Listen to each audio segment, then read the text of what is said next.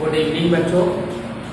आज 21 तारीख है और दिन शुक्रवार है और आप लोगों का हम हिंदी व्याकरण पढ़ा रहे हैं, शब्द के भेद पढ़ा रहे हैं। शब्द के भेद में दो भेदों को मैंने बतला दिया था, ये तीसरा भेद है और सांझ का 5 बजा है। ठीक है, आइए आज जो तीसरा भेद है वो भेद है उद्गम या उत्पत्ति के आधार पर शब्दों के कितने भेद होते हैं। तो उद्गम या उत्पत्ति के आधार पर शब्दों के 4 भेद होते हैं। पहला तत्सम, दूसरा तद्भव, तीसरा देशज, चौथा विदेशज। आइए इनको हम पारंपरिक समझें। तत्सम शब्द क्या है?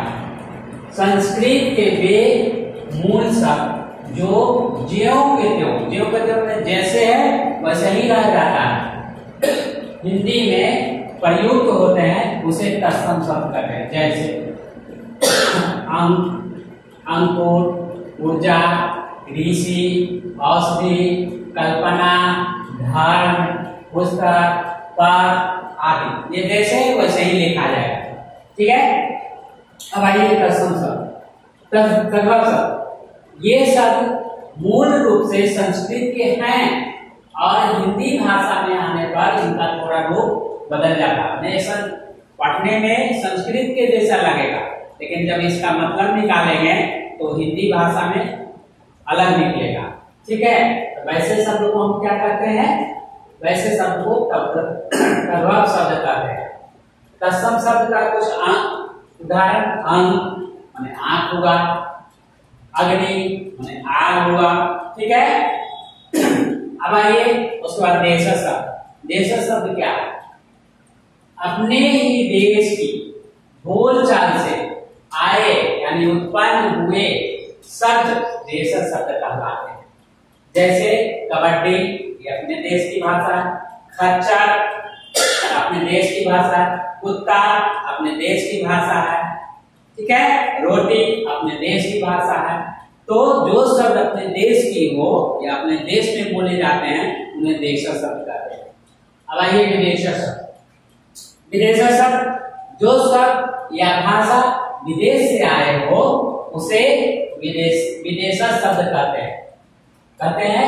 जैसे ऑक्सीजन, गवर्नर, स्कूल, ये सब शब्द बोल रहे हैं, लेकिन ये सब शब्द बोलने के बाद इसमें अंग्रेजी जैसा महसूस हो रहा है, इसको अंग्रेजी में बोला जा रहा है।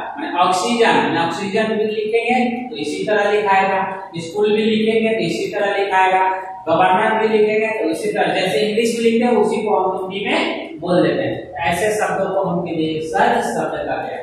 अब आइए थोड़ा समझें। आइए तत्सम शब्द। तत्सम शब्द को और तद्भव, तत्सम और तद्भव शब्द के बारे में समझें। तत्सम शब्द जैसे स्तंभ, ये तत्सम शब्द है, इसको तद्भव में लाए तो खंभा हुआ।